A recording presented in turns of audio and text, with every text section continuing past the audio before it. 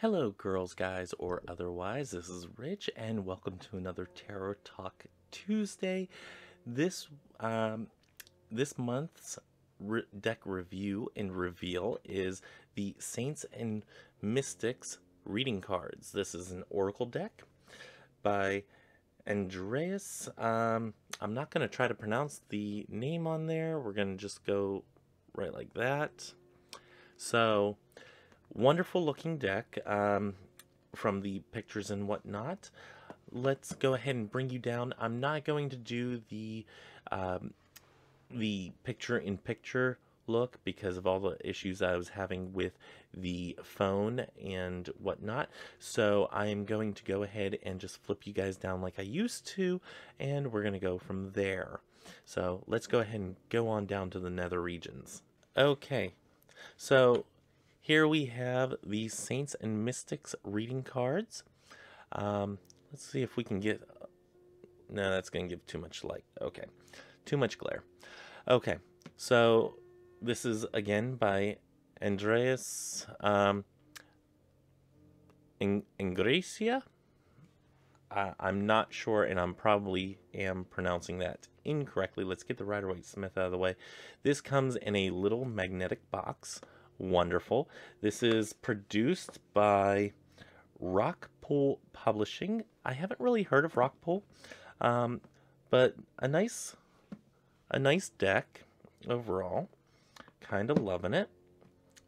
And I'm going to try to do this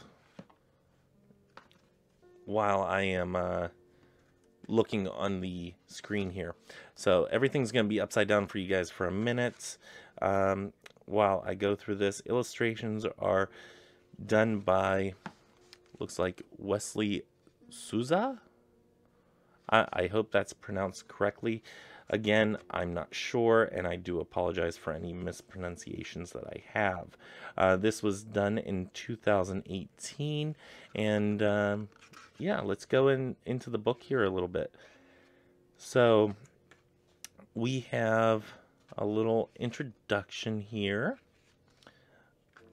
How to use the cards, first connection, cleansing and charging your deck, reading spreads, and it goes into single card reading, Saints reading spread, looks like a 4-card spread, Mystics reading spread, also a 4-card spread, Saints and Mystics cross spread.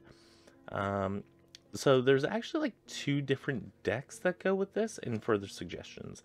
So they have here Saint, a person acknowledged as a holy or virtuous and regarded in Christian faith as being in heaven after death, a place dedicated to a 7th century saint, used in titles of religious saints and who may be the object of veneration and prayers for intercession, the epistles of St. Paul. Number 2 is informal, a very virtuous kind or patient person. So yes, we start off with the saints is where we go into first, and we have what it means, the what the card itself means, and we have the saint's name, and it says what they are the patron or patroness saint of, such as we're going to go with Saint Anthony here, patron saint of lost articles and hidden secrets. Feast day is June 13th, and it gives a little synopsis of the person, the oracle meaning, what it means emotionally, spiritually, consciously, and how to petition them too. This is a really cool deck. I'm kind of loving it. And invocation, what seems is lost, I come to find. With Saint Anthony's aid, crossed ties unbind. I kind of love this. So yeah, you can use these and definitely in spell work and whatnot. Saint Christopher, Saint Expedite, Saint Francis, Joan of Arc. Yeah, I'm kind of loving this deck already. We're gonna go, and it gives a little colored picture in here of the card. Oh, Saint Sebastian. Ooh. Anyway, we're gonna get past that. Ooh. I got tingles. It gets points for tingling. And then it goes into the mystics. A person who seeks, this is the definition that they have here, a person who seeks by contemplation and self-surrender to obtain unity within or absorption into the deity or the absolute, or who believes in the spiritual apprehension of truths that are beyond the intellect. And again, it gives, we have Aristotle here as the first one. We have a meaning, the name, what they're known for, a philosopher of logic and life, little synopsis, emotionally, spiritually, and consciously, what it means. And then looks like we have a, and they even have Carl Jung in there. Great. Has a little quote by the individual, the mystic. Yeah. So I'm kind of loving that. And yeah. Then we get to and about the author. And can I just say, the author, and I know it's not focusing on there, the author is quite the cutie. Just putting that out there. Yeah. So, yeah. And you can actually, and I'm going to leave a link in the bottom bar to the author, Andreas. I am so sorry if I'm mispronouncing that. I probably am. I'm going to leave a link to their website that is located at the bottom of the page here, so you can learn more about them, and some stuff about the illustrator. And then we have acknowledgments, and that's the end of the book. So anyway, let's see what this is. Ooh, it even has just type. Oh, okay, where you can install for reading cards. You can install the app through the publisher and whatnot. So anyway, so again, haven't really dealt with this deck as per usual. Let's first look at the back, and before we even get into that, let me just say, love that the minimal plastic part that certain decks are playing with, or utilizing, let's not say playing with, because it sounds disingenuous, but minimal plastic, love that. Some are using paper, and I love that even more. It's more biodegradable and whatnot. So let's look at the cards here for a second. Let's look at the backs, and we're going to separate this into the two decks. Okay, we have the Saints and we have the Mystics. So loving the backs. Let's look at it with the Rider-Waite-Smith as a comparison. These are enormous cards. Yeah, they are quite substantial. Whoops, out of focus there, or out of the screen there. Quite enormous cards here. We have a huge amount of room on each side, so probably not a deck that you're going to just put in your pocket and go, or in your wallet, or I mean not in your wallet, in your purse, in your bag, or whatever. Probably not one that you're going to have for on-the-go use. I would say that this would be, and I'm going to start with the Saints, and let's see if I can get a little bit more focused here. Bear with me, guys. Maybe a little bit less than that. Okay. So, yeah. I kind of love the artwork on these. I like that they made Saint Anthony a young man. But yeah, these would be more of cards that you would use as altar cards. Saint Christopher. And down here you have the little keyword of what they are used for or invoked for, venerated for, sought after for, however you want to, whichever verbiage you want to use. Joan of Arc. Powerful woman. I love the stance there.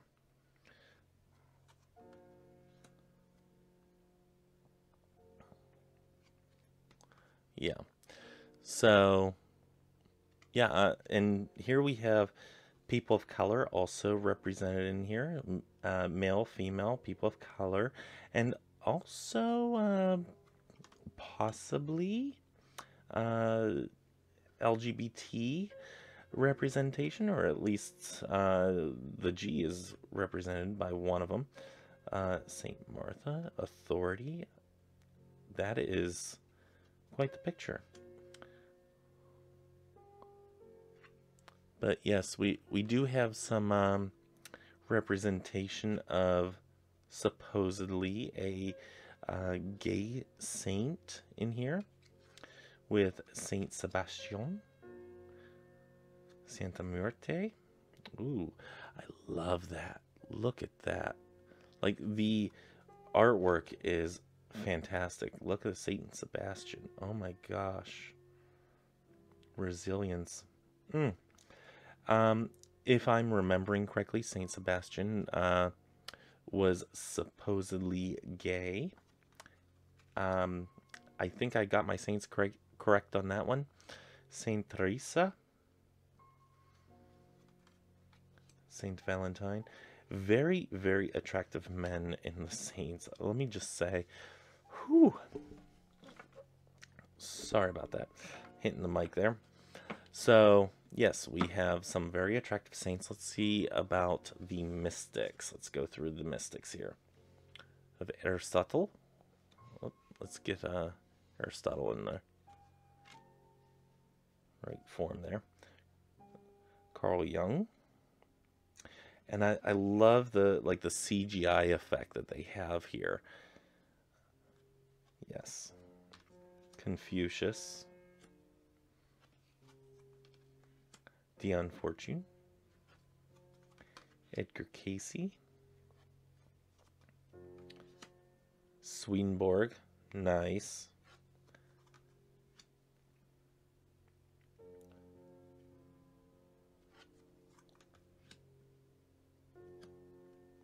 Look at Harry Houdini. Oh, he is just an attractive man in that one.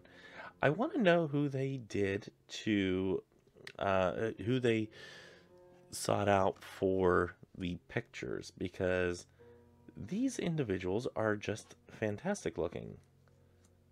King Solomon, not the normal depiction that we usually see for King Solomon. A very young version here. Da Vinci. Marie Laveau. Again, we have representation from multiple cultures in here, and I am there for it.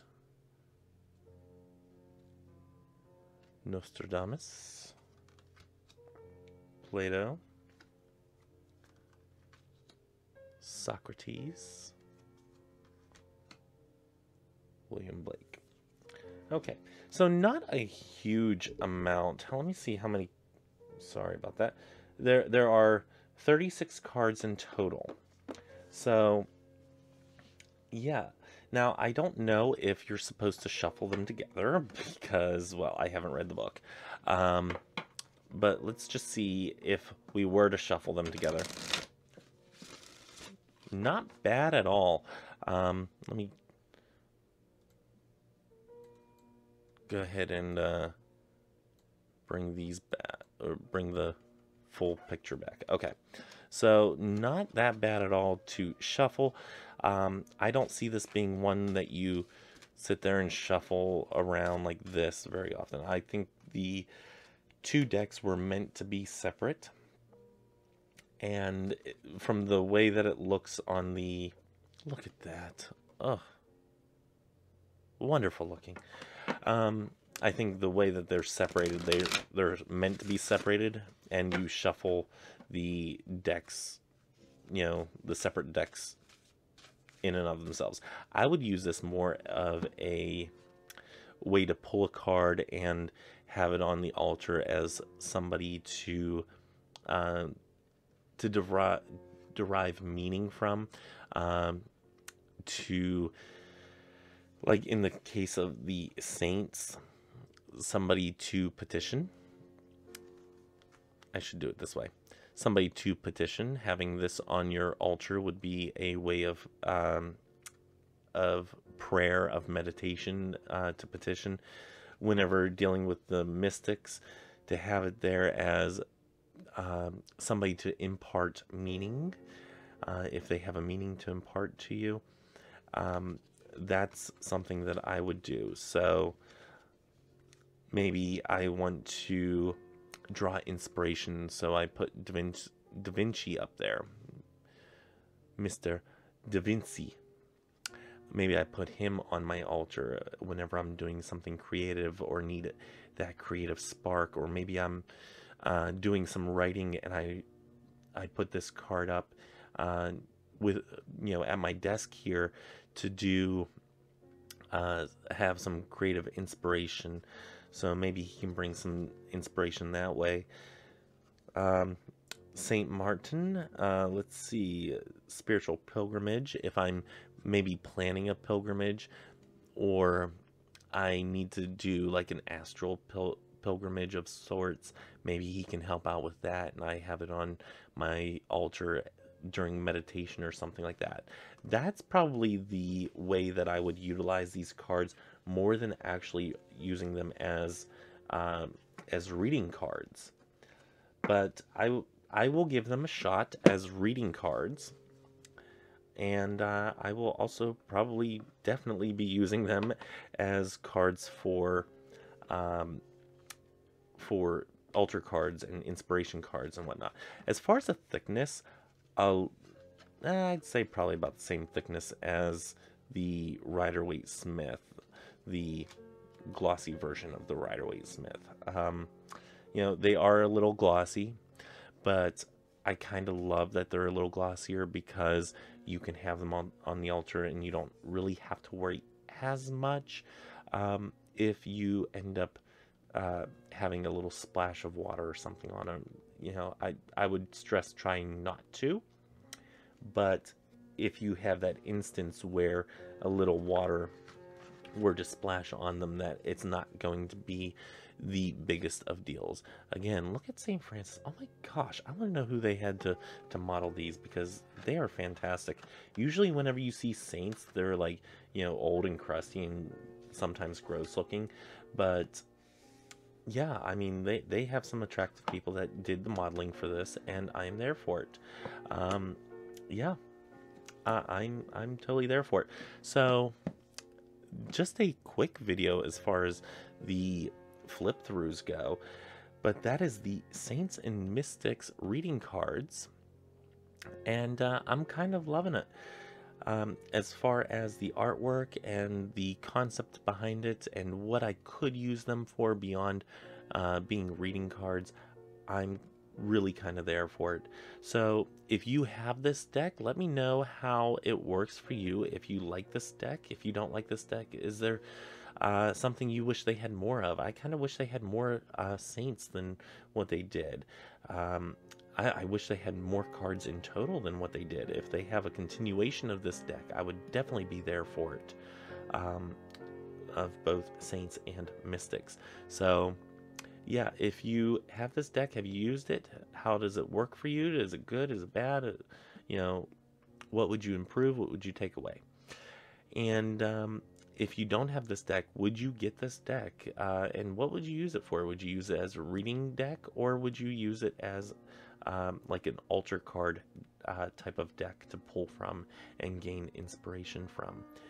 Let me know by leaving a comment below, and while you're down there, go ahead and hit that subscribe button, so yeah, you don't miss any videos that I put out. I put out videos 5 days a week, five days a week, so always check back for those. Anyway, I'm going to go ahead and sign off here. Until next time, may you have love, hugs, and ladybugs. Bye-bye.